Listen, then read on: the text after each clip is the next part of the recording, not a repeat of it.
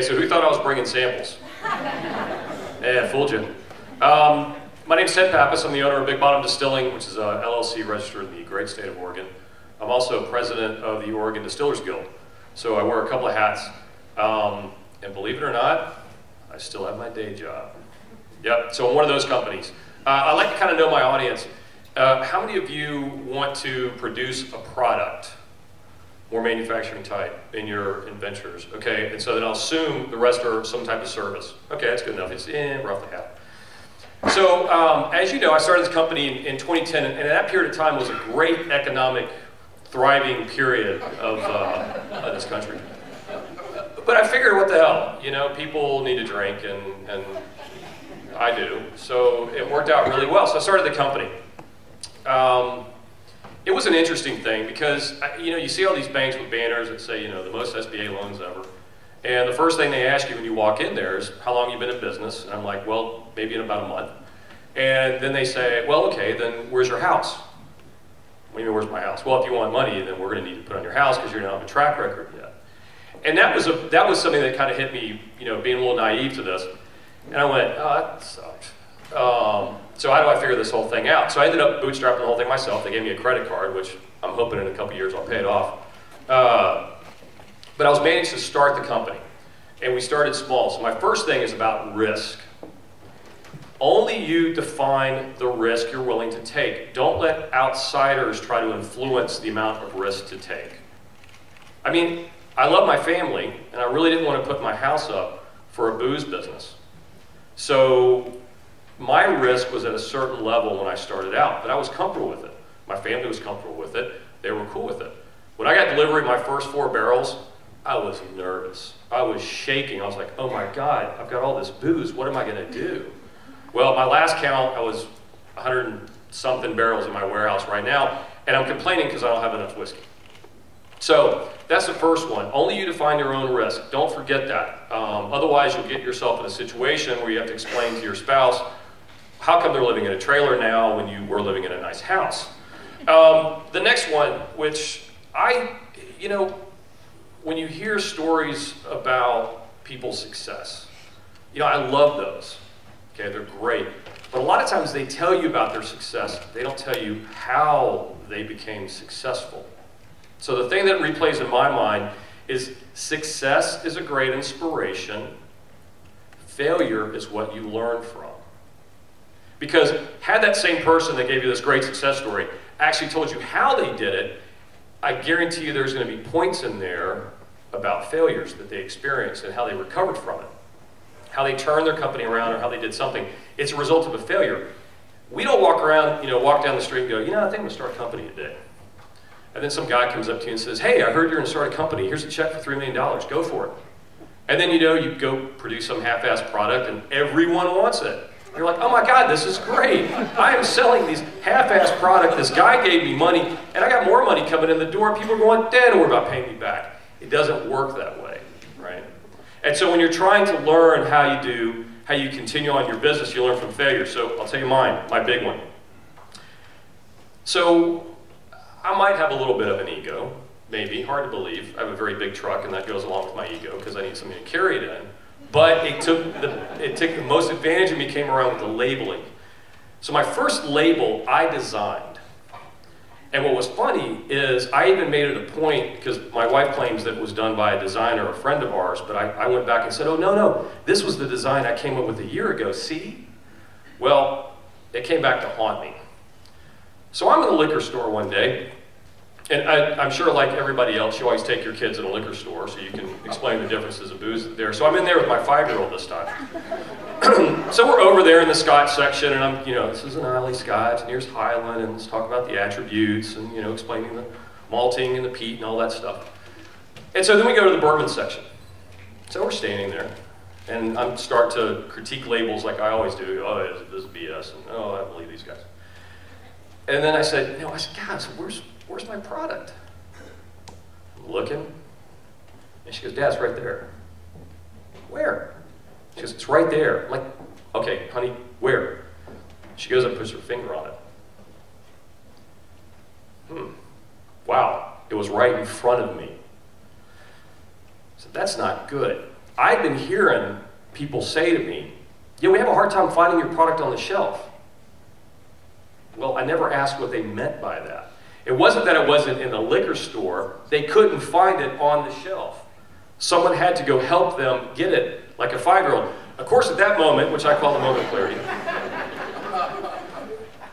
the minute she put her finger on that, Groucho Marx popped in my head and said, this is so easy a 5-year-old can solve. Quick, go get me a 5-year-old. My ego had driven me to not listen to people and not ask the right question on why this label was bad.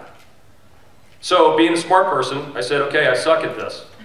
I'm never going to do this again, which by the way I have, but I'm never going to do this again, so I'm going to go hire a designer and I'm going to put my wife in charge of it and just let her do it. Sure enough, she did it. They did a great job with it. Our labels pop on the shelf. You can see them from 50 feet away.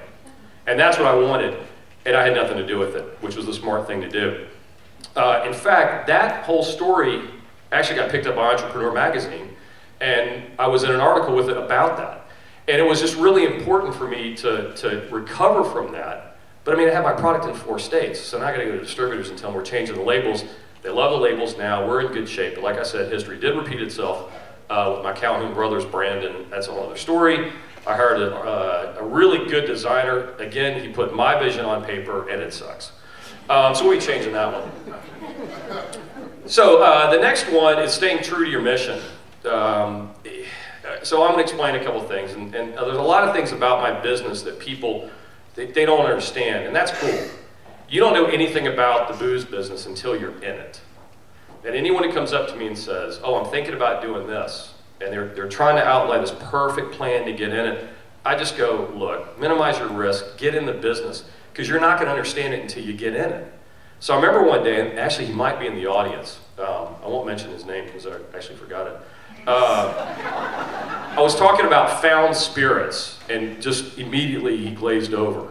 He was like, what? And it's spirits that you find, and they're available on the market in bulk. I'm an independent bottler. That's how I started my company.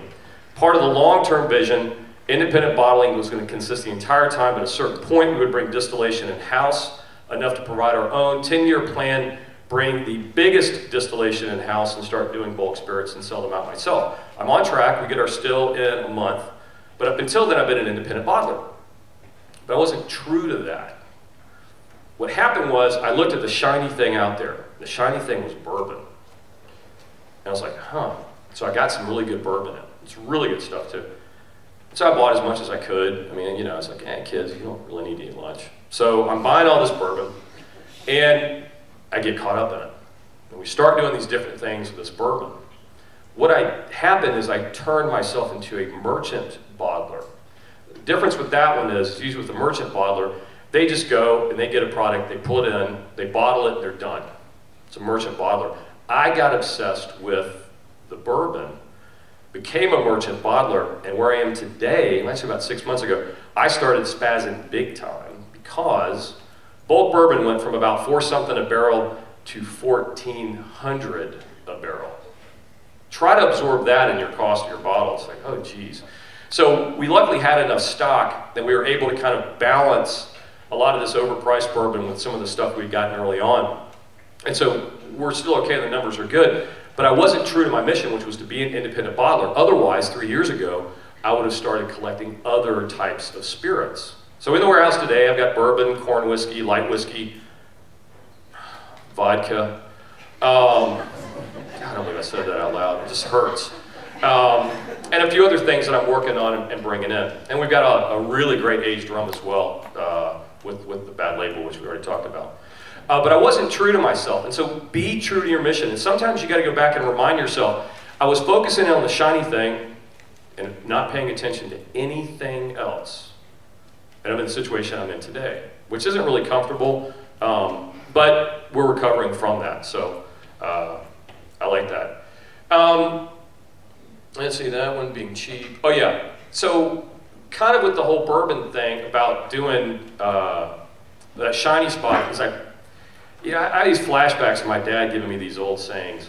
You know, Bird in the hand's better than two in the bush. I still didn't know what the hell that was until after college. I'm like, oh, I get it now. Because I kept looking in the bush for something. But it was don't put your eggs in one basket. And that goes back to the bourbon thing again. Just, I mean, we're putting this product out. We were telling distributors, you want my product, you want my bourbon, you better put a PO in now, and we'll get it filled in 6 months. And they were doing it. Of course, now I've got nothing to sell them, so, you know, here we are today. So those are my big lessons for you guys out there. The fact that you're here today actually shows me that you have the testicular reservoir in order to go into business on your own. And that's big. There's a lot of people that aren't willing to do it. They're not willing to take the plunge. Whether you're doing a small outfit like mine, or you're going to a high-tech area, whatever, it takes that to get going. You're gonna fail some, learn from it. It's not that bad. As long as you don't put your house up and your kids are destitute and you're living out of a trailer, it's gonna be fun. And also remember, drink Big Bottom Whiskey, tasting room available Saturdays noon to 4. Thank you.